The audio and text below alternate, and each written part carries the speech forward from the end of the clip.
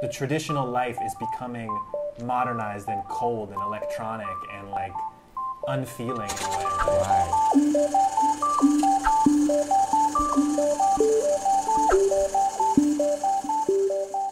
Hey everybody, I'm Nick. I'm a director living in Taiwan. Hey everybody, I'm Luke. I'm the cinematographer living in Taipei. And today we're talking about Rebels of the Neon God, directed by Tsai Ming-liang. 青少年罗刹蔡明亮导演的作品。 This was requested for us to review, and I had never seen this film before. Okay. And I think we talked before about how I don't normally connect very much with Tsai Ming-liang's films because they're so arty. Yeah. But I really love this one.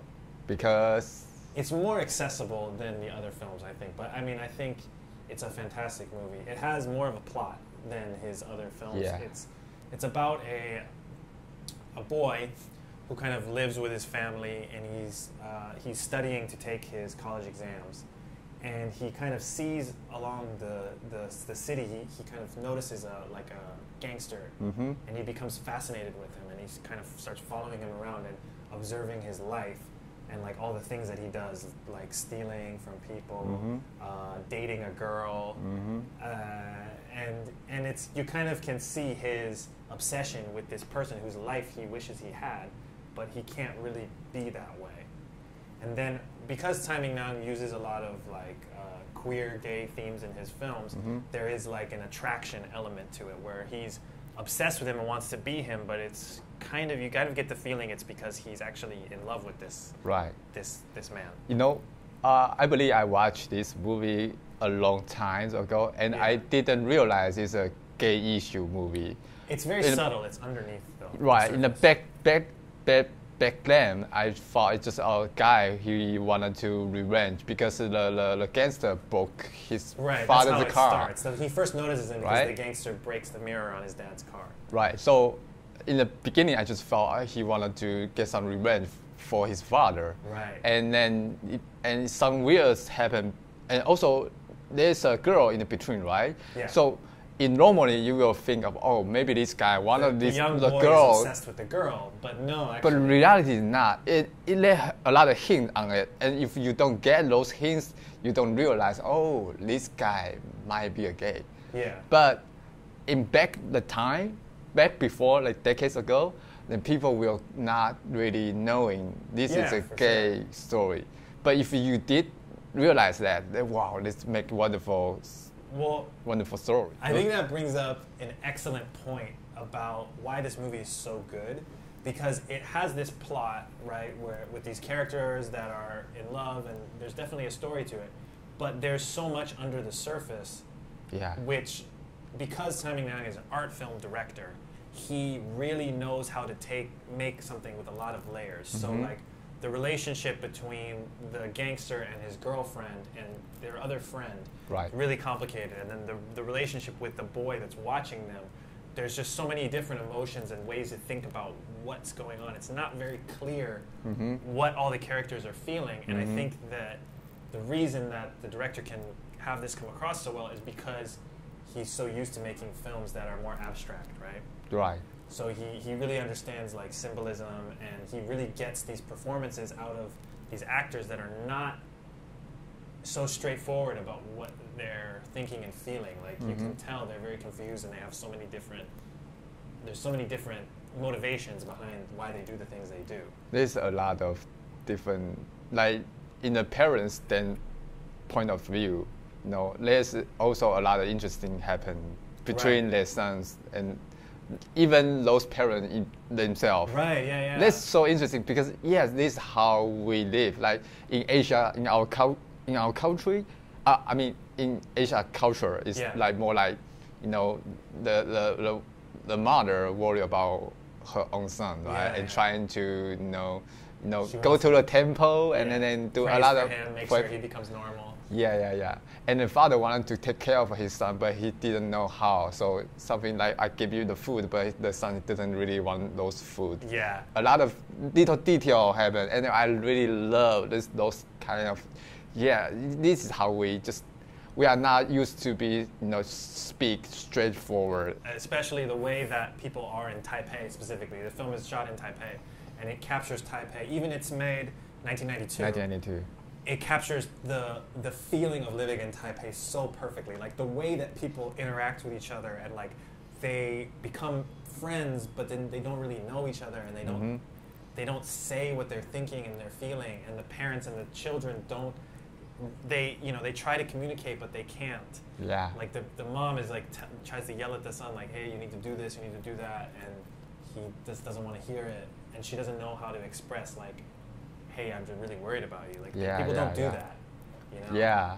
So it just captures it really well. And then the look of the film, a lot of it's shot at night, and there's a lot of rain, and then it uses, as the title suggests, it uses a lot of like the neon lights, the construction lights, like flashing reflections. Yeah.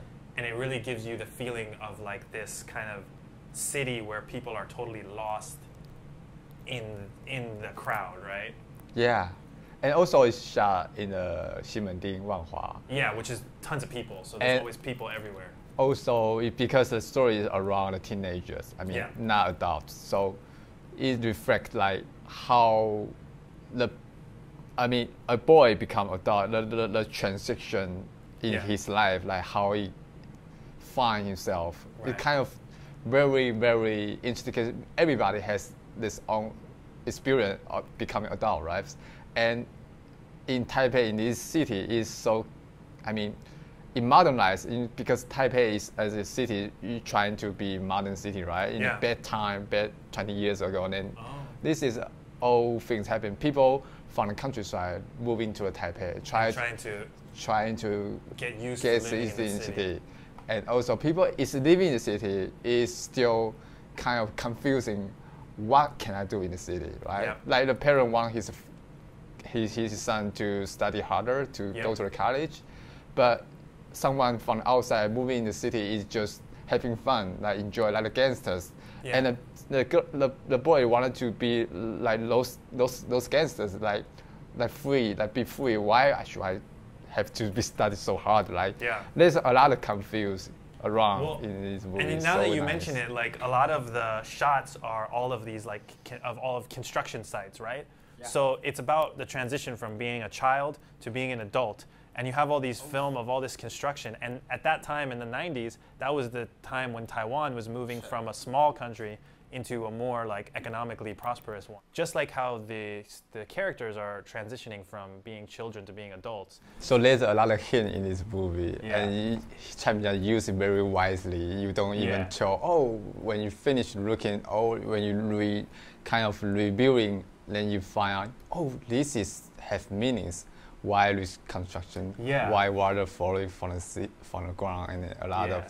I think that's the advantage to having an art director direct a film, is that they put so much symbolism in their movies. Like all the different things that are happening, you can really think about, okay, what does this mean? There's definitely a reason behind so many of the choices that he makes. Like, the water on the ground of the guy's apartment, the cockroaches everywhere, even things like the setting, like the arcade that they're in. There must be some reason behind all of these different choices because he's such a smart director. And I think this movie for me too is a good example of if you are an artistic director who really likes to, sometimes I like to make things that are not so straightforward, a little more confusing. I think it's a good example of how if you just try a little bit to make your film a little bit more accessible to the wider public, right? You'll make something that a lot of people can watch and enjoy, but you don't have to compromise. You can still put in a lot of those artistic tendencies that you have. You won't, if you love doing that, you won't lose it just by trying to make a film that people can all understand.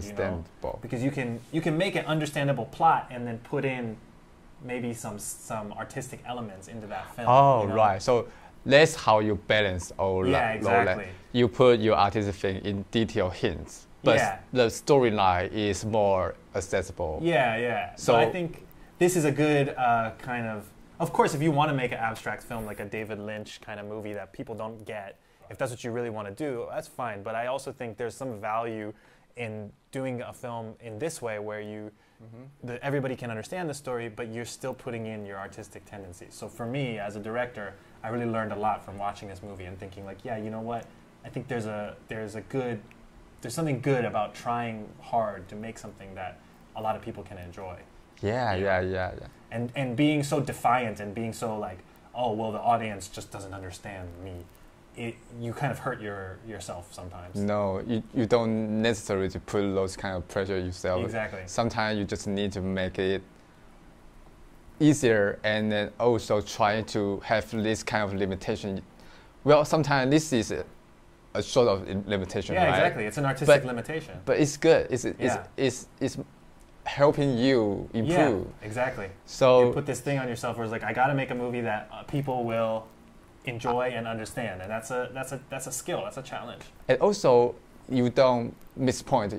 I think Chai Minliang is really make his point about the story is about the children, right? And also the children has confused of his own emotion. I really appreciate this kind of way. And also the music over the film is so fantastic.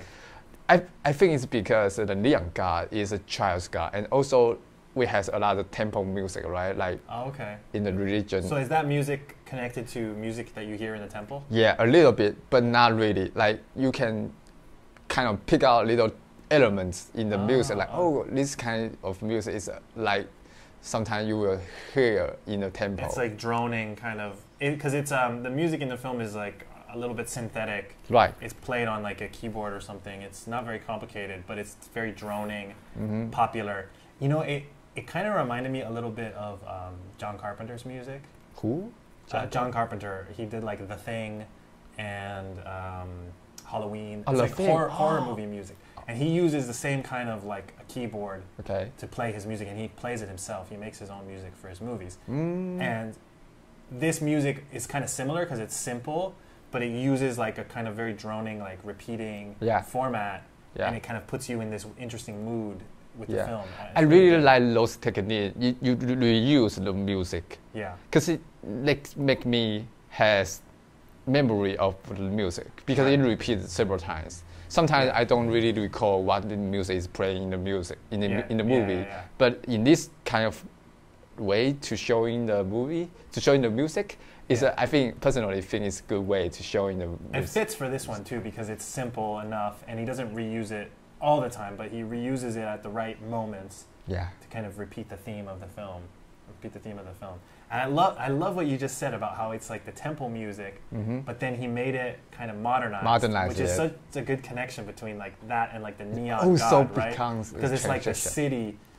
Like he took this traditional thing and he made it like modern city, kind of electronic. It's all about. It's great. It's all about how like the traditional life is becoming modernized and cold and electronic and like unfeeling in a way, right? Right. Yeah, it's great.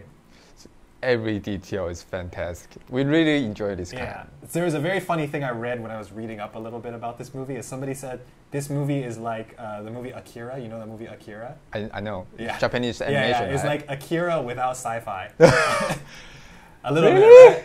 Kind of, in a way, because it's all about like the young kids. Right. And driving a motorcycle. Yeah. I mean, it's kind of a stretch, but I can see why people would say that. It's kind of funny to think about it like that. Yeah, it's good. Oh, sorry. That's okay. Never mind. All right. If you want us to review any films from Asia, Taiwan, China, Hong Kong, please let us know in the comments. This film was a suggestion from our viewers, so we reviewed it. Good suggestion. Great suggestion. I don't know if I would have watched it otherwise, so please let us know what film you'd like us to discuss, and we'll see you guys next time. Bye-bye. Like, share, subscribe. Bye.